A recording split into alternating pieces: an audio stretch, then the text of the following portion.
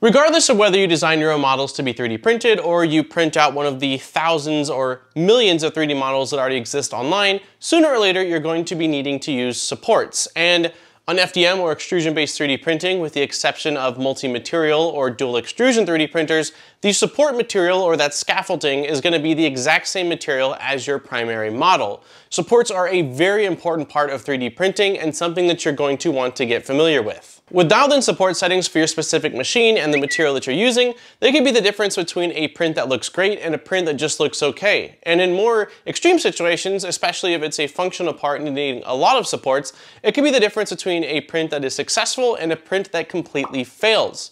Now, supports have gotten really good over the years, and the auto-generated supports based off the given parameters are going to be more than enough for most situations. However, they're not perfect. Back in 2020, we covered what the manual or custom support generation looks like in Cura, which basically is just placing a bunch of blocks around that can either be support enforcers or support blockers, depending on what you want. And in that video, I showed a model with the auto-generated supports versus the manual ones that I placed, and it required a lot less material and it was easier for me to remove. So today we're going to take a look at PrusaSlicer and their custom supports, which is their paint on supports. This past year I've been using PrusaSlicer quite a bit more, with the primary reason initially being that PrusaSlicer just runs a lot better on my M1 based Mac, and I've sort of fallen in love with their take on the custom supports because they are really easy to use and incredibly effective. Today we're going to take a look at how the custom paint on supports work, how the different tools and settings can be customized based on what you're trying to do, and of course how to use them.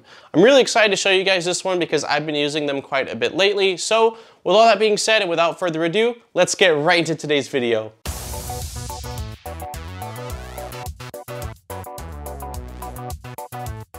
Now in PrusaSlicer, you're going to need to make sure you're either under the Advanced or Expert tab. That way you have access to the paint on supports. You don't necessarily have to be on the latest Prusa 2.4. However, they did introduce a new support style called Snug, which will save you some material because the supports generated will be closer to your model. And they're pretty cool to play around with. So if you see here, left is Snug and right is the standard grid supports that the other versions of PrusaSlicer would have generated. So once you have your model imported, you'll need to select your model, and then on the left-hand side in the toolbar, there's a little sort of paintbrush icon. Clicking on that will take you into the paint on support mode.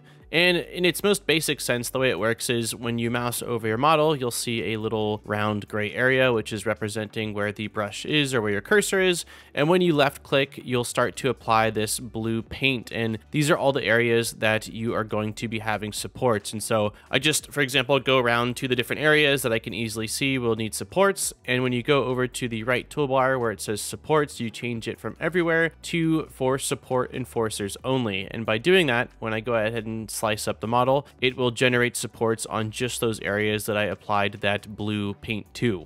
Another thing that's really cool is these support blockers that work the exact same way. So if I change back to supports everywhere and instead of left clicking, I right click, the paint that's going to be applied is red, and it works the opposite. So instead of it putting supports in the areas that I want it to, it will now generate the supports like it normally would, except for in the area I said, hey, don't put any supports here. If you want to remove a selection, in the bottom left of the toolbar, there is a remove all selection button that will completely get rid of any paint strokes that you have on there. Alternatively, if there's just a certain section you want to get rid of, you can hold down the shift button on your keyboard, and when you left click, it will turn into an eraser tool.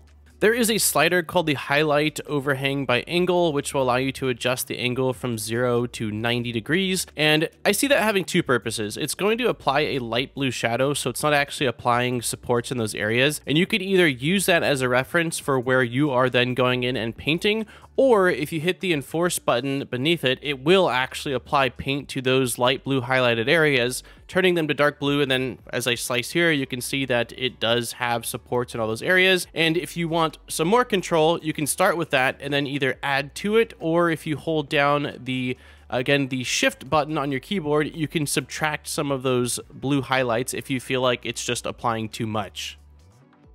So far we've been using the brush tool under the tool type. There is also the smart fill, and they are very different to each other. The brush tool, as you saw, is quite literally clicking and painting on the model, while the smart fill is much more like the paint bucket if you've used Photoshop or any sort of graphic editing or graphic design software where you click on a section and it completely paints that entire area. You do have the ability to adjust the smart fill angle, which will make it where you can quickly paint a large section or quickly paint a smaller section, depending on how much control you'd like to have. Personally, I don't really use this very much at all for paint on supports.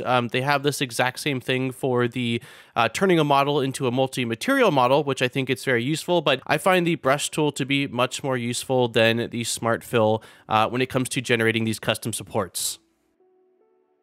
There is a on overhangs only checkbox under tool type, and what that'll do is if you have the highlight overhang by angle on anything other than 0 degrees, I found out quickly that on 0 degrees it just does not work and it treats it as if it wasn't checked. But if you have that set to anything at all, so that way there's that light blue shadow, it will only let you paint within those areas that are within that certain parameter as far as the degree of overhang. So if you want to make sure that you're not applying supports on areas that don't need it, you can sort of use that to give yourself a bit of a stencil on the areas that you will actually be allowed to paint those custom supports. There's a couple options under the brush shape. So far we've been using the sphere, and there's also the circle next to it, and those two are going to be really similar. The main difference is that the sphere, when you're painting, anything that's within that brush circle is going to be painted, even if it's not directly in the camera's view. It can kind of wrap, while on the circle, it's only going to paint what's within that circle that is in the camera view facing you. So on the ears here, I show on the left side me using the sphere, on the right side I'm using the circle. And when I turn this model around, the side with the circle sort of cuts off roughly, and the sphere goes a little bit further. So I find myself using the sphere more often than the circle. It's really up to you, but again, showing here with the legs, using the sphere on the left side and the circle on the right and turning it around, the difference is not substantial, so it really just depends on what it is that you're wanting to accomplish. And if that is not enough control, you have the triangles brush shape, which will allow you to select every single polygon. You can click or click and drag. Personally, I never use this because it's way too much, but if this is something you need, you can have that level of control. There is a split triangles checkbox, and all that'll do is when you're painting, this is with the split triangles, if you see the edges, they're much smoother. It's cutting the polygons in half compared to that right side there where they are larger. So again, just something you can change if you want to. I usually just leave it by default, but if you want that level of control, you can. As far as adjusting the sizes of the paintbrush, you can either use the slider or hold down the Alt key on your keyboard and use the scroll wheel on your mouse to go from as small as you can possibly get it to a massive paintbrush. The last tool that you have is the clipping of view, which does just that. It clips the model for you. And so depending on the angle that you have the model, that is the angle it will start clipping from. And this will simply allow you to access certain areas that might be difficult to access in the model because you can remove all of the things sort of blocking your field of view. And if you want to then look at it from a different angle, you can just go ahead and click the reset direction and it will change the direction that it clips with. So not something I've used, but if there's like an internal pocket or cavity that you just can't reach in the model, this will allow you to sort of chop up or clip the model to make sure that you are able to access and either add supports or block supports from those certain areas. All right, now for a quick demo of one way I would use it. So this is the Modbot robot. I sliced it as PrusaSlicer would slice it, which is with supports everywhere. Now, the way I'm going to do it is by adding support blockers, creating an X shape underneath his neck with basically what this is doing is creating 4 3mm gaps that the printer should have no problem bridging, but it's going to make it much easier for me to get something like a spatula or some flush cutters in there to actually clip and remove the supports without damaging the model. So this is just a scenario where using actually support blockers instead of the enforcers is something that can be very useful. I went ahead and printed this model out on the Fokoos Odin, which we did a live stream unboxing and setup of on the Modbot Army channel, which I can link you guys to in Protopastas. It was their metallic green HTPLA. And as you can see here, it's got the gap, which if I had not done this, which I did print this prior without having these gaps, it was very difficult to remove the supports. But having it like this, I was able to just get the spatula into all the different corners and just have them pop off, which left me with a really good looking print. And on the neck, you can't even tell that there was any bridging that had to be done because of how insignificant it was.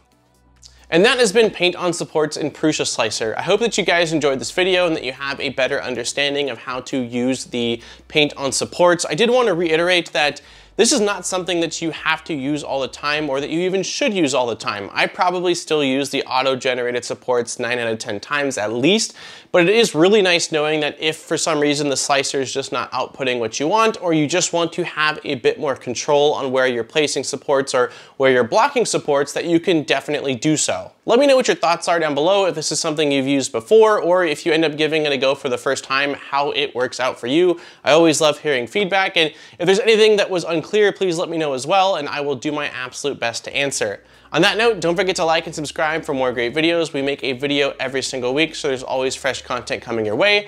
And if you do want to support the channel furthermore, I'll place links down below in the description over to our Patreon, where there are some really awesome rewards. Huge thank you to all of our existing Patreon supporters. I appreciate each and every one of you allowing me to come back every single week and spend more time doing what I love, which is making content for you all to enjoy. On that note, this has been Daniel from ModBot, and I look forward to seeing you guys in my next video. Peace, guys!